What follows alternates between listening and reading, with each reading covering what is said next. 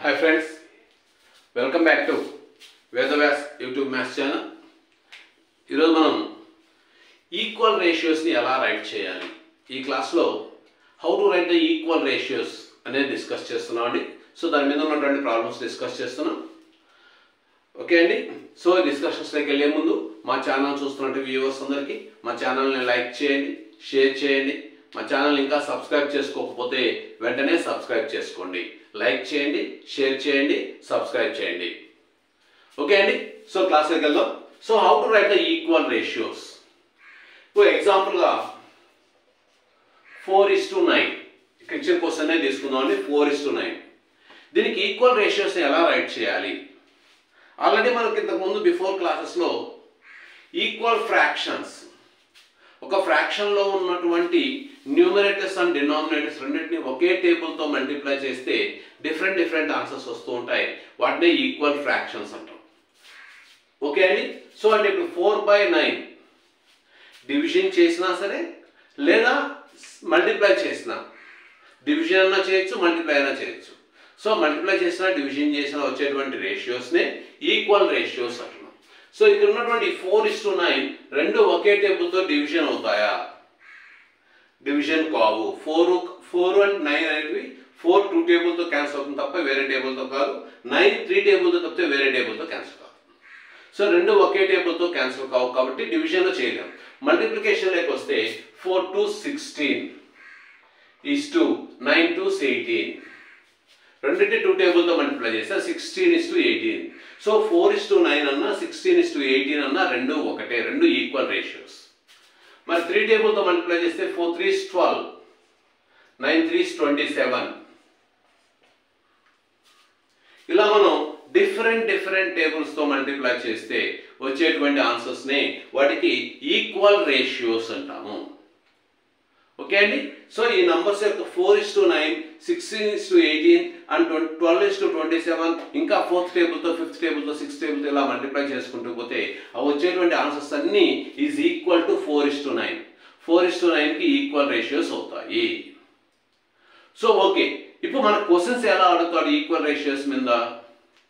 So దీనికి ఈక్వల్గా ratios రావాలి అంటే right A ratio equal to 4:9. 4:9కి ఈక్వల్గా ఉండాలి. ఈక్వల్గా ఉండాలి అంటే రెండింటి ఒకే టేబుల్తో మల్టిప్లై చేయడం కానీ డివిజన్ చేయడం కానీ చేయాలి. అలా చేస్తే ఎలా ఉండాలి అంటున్నాడు? Antecedent is 24. ఫస్ట్ టర్మ్ 24 అయి ఉండాలి. అప్పుడు సెకండ్ టర్మ్ ఏమి రావాలి? అది మనం ఫైండ్ అవుట్ చేయాలి. ఇక్కడ కాన్సిక్వెంట్ ఈజ్ 63 అంటే ఇది ఫస్ట్ క్వశ్చన్, ఇది సెకండ్ క్వశ్చన్. ఈ క్వశ్చన్లోకి వస్తే కాన్సిక్వెంట్ 63 అంటే సెకండ్ టర్మ్ 63 అయి ఉండాలి. మరి ఫస్ట్ టర్మ్ అదే మనం ఫైండ్ అవుట్ చేయాలి.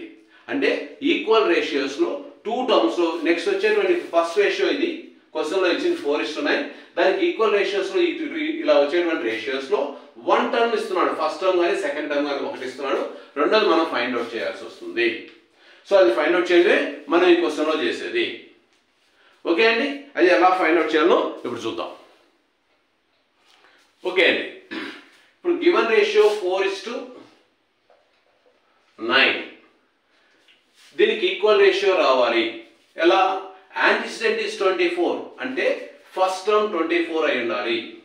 మరి what is the second term? Question mark.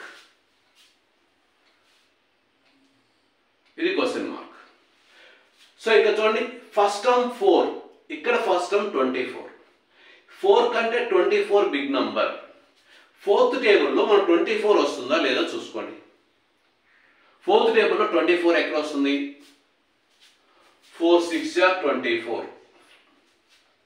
4 6 24 అంటే 6తో మల్టిప్లై చేస్తే వస్తుంది. అప్పుడు దీన్ని కూడా 6తో మల్టిప్లై చేయండి. 9 6 54. 9 6 50. So 24. 4 6 24. 9 6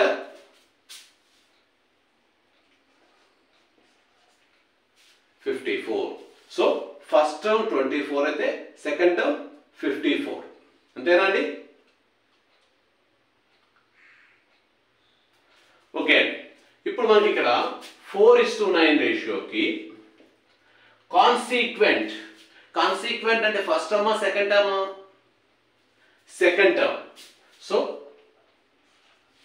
63 is the consequent. So మనకి ఇక్కడ సెకండ్ టర్మ్ ఇచ్చాడు కాబట్టి ఇక్కడ కూడా మనం సెకండ్ టర్మ్ ని కంపేర్ చేసుకోవాలి. సెకండ్ టర్మ్ ఇక్కడ 9 ఉంది, ఇక్కడ 63 ఉంది. 9 టేబుల్లో 63 ఎక్కడ వస్తుంది? 63 రావాలి అంటే 9 7 జా 63. అప్పుడు దీన్ని కూడా 7 తో మల్టిప్లై చేయండి. 4 7 జా 28. సో 28:63. రెండింటిని ఒకే టేబుల్ తో మల్టిప్లై చేయాలి, లేదా డివిజన్ అన్న చేయొచ్చు, ఏది పాసిబుల్. ఇక్కడ ఇచ్చిన రేషియో కంటే ఇది బిగ్ నంబర్స్ అయితే మల్టిప్లికేషన్ తీసుకుంటున్నాము, స్మాల్ నంబర్స్ అయితే డివిజన్ తీసుకుంటాం. సో ఇక్కడ ఇచ్చిన రేషియో కంటే ఇవి బిగ్ నంబర్స్ కాబట్టి మనం మల్టిప్లికేషన్. 9 టేబుల్లో 63 ఎక్కడ వస్తుంది? 9 7 జా 63. అప్పుడు 4 7 జా 28. So antecedent is 28. ఇది మనం ఫైండ్ అవుట్ చేయాల్సింది. ఇక్కడ ఈ రేషియోలో ఇది మనం ఫైండ్ అవుట్ చేయాల్సింది. ఓకే అండి, మరి ఇక్కడికి వద్దామండి. 15:22 1/2 is equal to x:9. So ఇక్కడ 15:22 1/2. First it can be change as a mixed fraction to improper. 22 2s 44 plus 1 45/2 fractions లోకి వచ్చింది. Next you take by 1. Fraction form లో ఉంది కాబట్టి రేషియోని మనం మామూలు ఫామ్ లోకి తీసుకురావాలి అంటే first numerator second denominator. 15 2s 30 is to second numerator first denominator 45. So ఇప్పుడు ఇంకేమన్నా క్యాన్సిలేషన్స్ ఉన్నాయో చూసుకోండి. సరే okay, is equal to x:9. ఇక్కడ మనం ఫస్ట్ టర్మ్ ఫైండ్ అవుట్ చేయాలి. సెకండ్ టర్మ్ క్వశ్చన్ లో ఇచ్చున్నాడు అంటే సెకండ్ టర్మ్ ఇచ్చారు కాబట్టి ఇక్కడ సెకండ్ టర్మ్ తో తీసుకున్నాం. ఇది 45, ఇది 9, ఇది బిగ్ నంబర్, ఇది స్మాల్ నంబర్. సో ఇక్కడ స్మాల్ నంబర్ 9 కాబట్టి 9 టేబుల్లో 45 ఎక్కడ వస్తుందో చూడండి. ఇక్కడ స్మాల్ నంబర్ ఇచ్చారు కాబట్టి ఈ టేబుల్లో ఇది ఎక్కడ వస్తుందో చూసుకుందాం. 9 టేబుల్లో 9 5 జా 45 అంటే ఈ నంబర్ 5 తో క్యాన్సిల్ అవ్వాలి బై 5. అప్పుడు ఇది కూడా 5 తో క్యాన్సిల్ అవ్వాలి. 5 1 జా 5 9 జా 5 1 జా 5 6 జా. So 6:9. So x is equal to 6. x value 6. Okay అండి, సో దీన్ని సింప్లిఫై చేస్తే 6:9 వచ్చింది. కంపేర్ చేసుకుంటే x is equal to 6. మరి ఇక్కడ చూడండి 9:16 ఈక్వల్ టు 63:x. ఇక్కడ ఫస్ట్ టర్మ్ 63, ఇక్కడ ఫస్ట్ టర్మ్ 9. ఇది స్మాల్ నంబర్, ఇది బిగ్ నంబర్. 9 టేబుల్లో 63 ఎక్కడ ఉంటుంది? 9 7 జా 63. దీన్ని 7 తో మల్టిప్లై చేస్తున్నాం. అప్పుడు దీన్ని కూడా 7 తోనే మల్టిప్లై చేయండి. 16 7s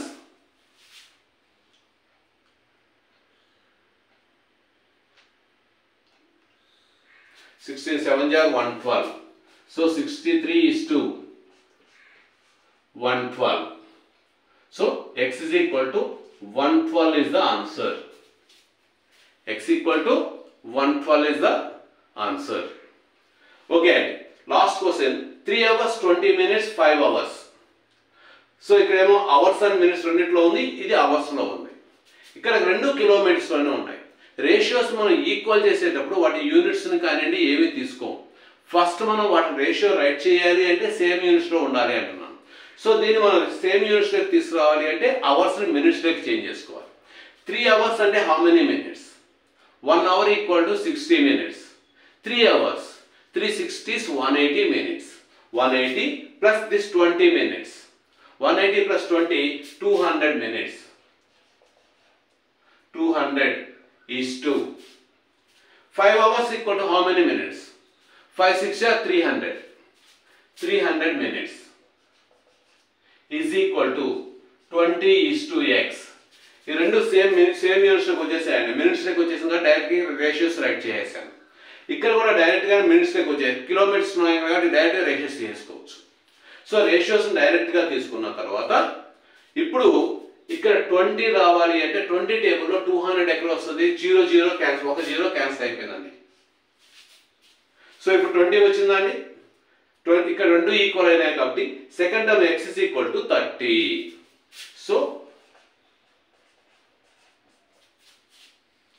ఇలా మనం సింపుల్ గా రైట్ చేయొచ్చు ఈక్వల్ రేషియోస్. ఇంకా మనం మామూలుగా స్టెప్స్ లోకి వెళ్తే ఇంకొంచెం ఎక్కువ ప్రొసీజర్ వస్తుందండి.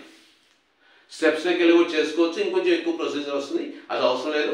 సింపుల్ గా మనం ఇలా రైట్ చేసుకోవచ్చు. మన కాంపిటేటివ్ ఎగ్జామినేషన్స్ లో రైట్ చేయాలంటే this is the simplest method. Okay అండి. సో మా వీడియోస్ చూసారు కదండి. మా వీడియోస్ నచ్చాయని అనుకుంటున్నాను. మా వీడియోస్ నచ్చితే లైక్ చేయండి, షేర్ చేయండి. మా ఛానల్ ఇంకా సబ్స్క్రైబ్ చేసుకోకపోతే వెంటనే సబ్స్క్రైబ్ చేసుకోండి. లైక్ చేయండి, షేర్ చేయండి, సబ్స్క్రైబ్ చేయండి. ఓకే అండి. మరొక ఇంట్రెస్టింగ్ ప్రాబ్లంతో నెక్స్ట్ క్లాస్ మళ్ళీ కలుద్దాం. Till now by by.